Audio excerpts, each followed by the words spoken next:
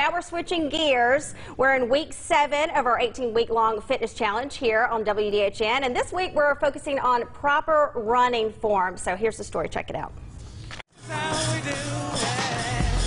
In week 8 of our 18-week-long fitness challenge here at WDHN, we spoke to Jazerick Peterson, who is not only an Orange Theory fitness coach, but also a professional football player. Jazerick, also known by his friends simply as Jay-Z, graduated from Houston County High School as well as Faulkner University.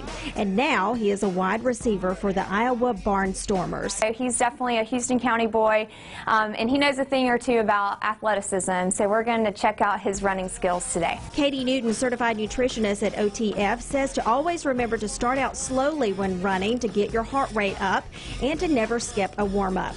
So Jay-Z is now at a comfortable pace, and this is really great for fat loss. As you can see, his hands are open, they're not gripped. I think a lot of times we try to grip our hands when we run, so you want to make sure that you loosen your grip while you're running.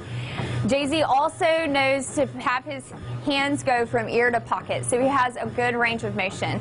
As his speed increases, he will lengthen his stride. So remember to stretch before and after running, invest in good running shoes, and when starting out, go for distance, and don't worry about your pace. Also, another thing that's really important with running is that you never just stop and jump the rails if you're ever on a treadmill at a gym. You want to make sure that you always walk it down or run it down, because we want to save our hamstrings. If you see an Olympic runner, they don't just stop when they cross the finish line. They always run through.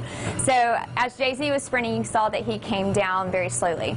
Another good tip for running is that you don't want to always strike heel to toe. You want to think about running on the balls of your feet for dorsiflexion.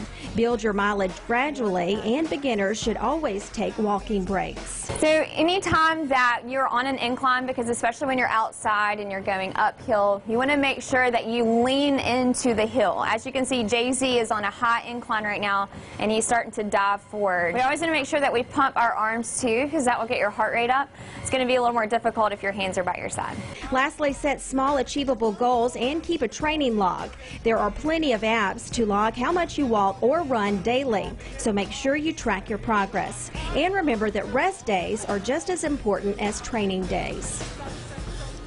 So it was nice to meet him. Yeah, he looks like he's intense. Yeah, he really was. It was very nice. Thank you to everyone at Orange Theory Fitness for continuing to coach us. And Dustin, I think, has almost lost or around the 20-pound mark.